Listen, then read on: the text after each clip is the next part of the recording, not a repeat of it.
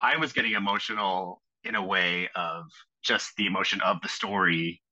and how beautifully they were telling that story, and then emotional as kind of a theater person who's been through that, like it's closing night of a show that I've put my heart and soul into for all this time, and then it's going to go away. The magic of theater and the magic of this experience that everybody is collectively having this experience that will never be the same again. And then you take that to just the complete new level of the audience is the show in addition to the actors and everybody else.